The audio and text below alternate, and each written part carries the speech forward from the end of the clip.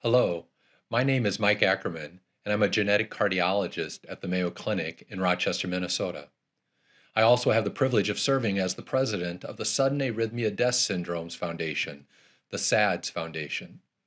On behalf of Alice Laura, CEO of the SADS Foundation, and all of our staff at SADS, we invite you to get to know us at www.stopsads.org.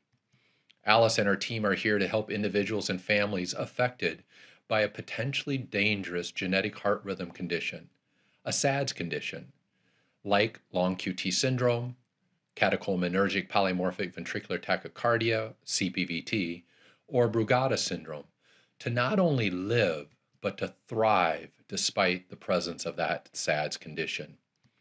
I'm also excited to announce the return of the SADS Foundation's Heart of the Matter Question of the Month series, where you ask and we will answer your questions.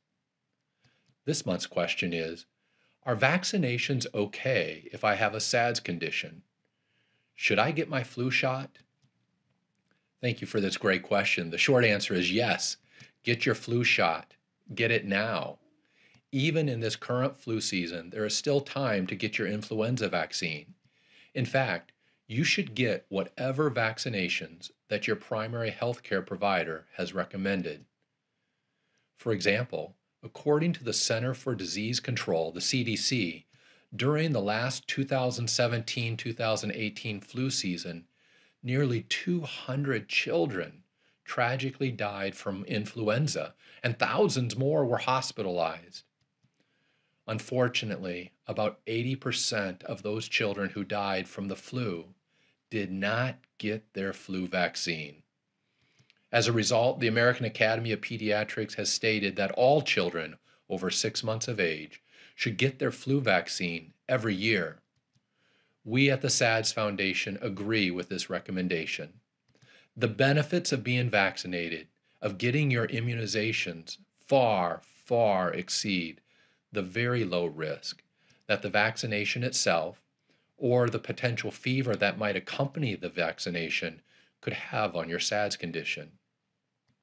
Although vaccine-associated sudden death among individuals with a SADS condition has been reported in the public literature, the risk is extremely low, and simple precautionary measures can be taken to lower that extremely low risk even more.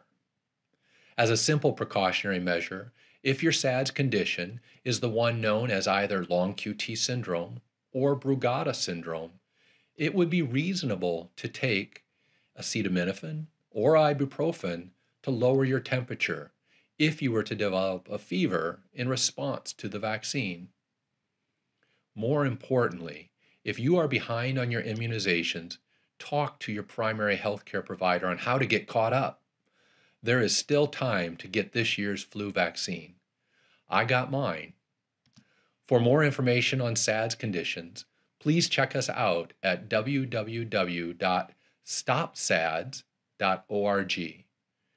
In closing, on behalf of Mayo Clinic's Genetic Heart Rhythm Clinic, the Mayo Clinic Winland Smith Rice Comprehensive Sudden Cardiac Death Program, and on behalf of Alice Laura, the CEO of the SADS Foundation, thank you for joining us today.